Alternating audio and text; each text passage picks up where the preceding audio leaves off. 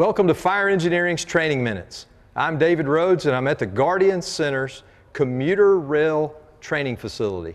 I'm joined today by Scott Brantley. Scott, good to see you. Good to be here. Tell us a little bit about what we have. So what we have here is a training simulator. It's 1,800 linear feet of dual track. We have 8 cars in various configurations and we can set them up for all types of training or scenarios. Outstanding. Let's take a look at our scenario for today. Our scenario today is that we have a person stuck underneath the commuter rail car.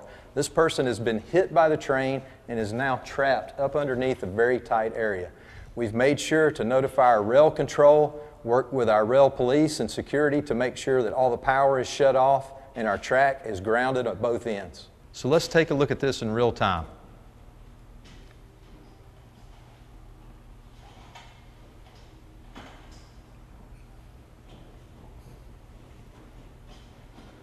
Our rescuers have accessed the track through the station and made their way down the rail cars.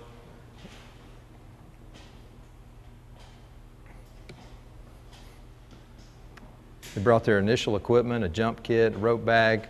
They have an attic ladder. Any type of short ladder will work for access down. And also they know they're going to need some type of rescue basket. Correct.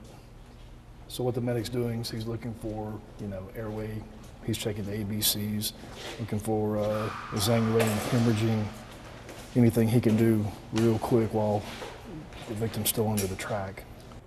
So a lot of time with these trains, we have amputations that we have to be prepared for, but there are a lot of cases where we have a viable victim, especially near the station where the train is slowed down.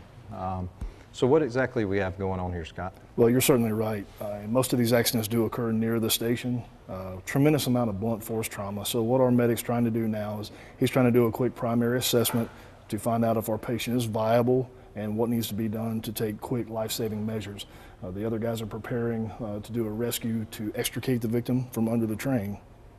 So the big thing here is we can't do a whole lot with that victim stuck up under the train, so we got to get them out and work on them. We can keep the airway open and monitor them from that way, but we got to get them out as quick as possible. So what are they using to get this victim out? So it looks to me like what they've done is taken a rope and just tied a simple handcuff knot around the ankles, and the team is working in conjunction with the medic to maintain care of the patient. And they're going to be pulling them out onto a Stokes basket here. 2, 3.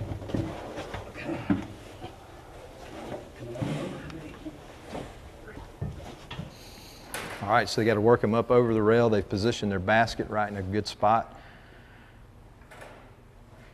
Obviously, they're going to try to maintain C-spine control and all of that, but the main function here is to get this victim out, get him in the back of an ambulance, and get him to a hospital to surgery. All right, so it was a pretty quick operation. Basic ropes and skills employed there. Stokes basket so we can get this patient up quickly. So the guys are just going to button him up, and then they're going to get him back out to the platform. That's correct. Good job.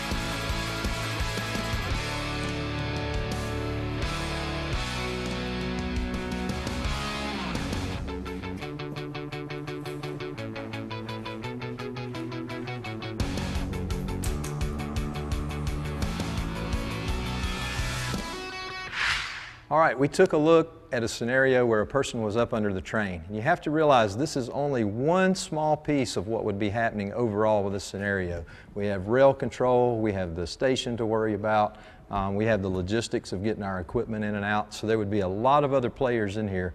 We just focused on strictly removing that victim. We hope you enjoyed today's edition of Fire Engineering Training Minutes. I'm David Rhodes here with Scott Brantley.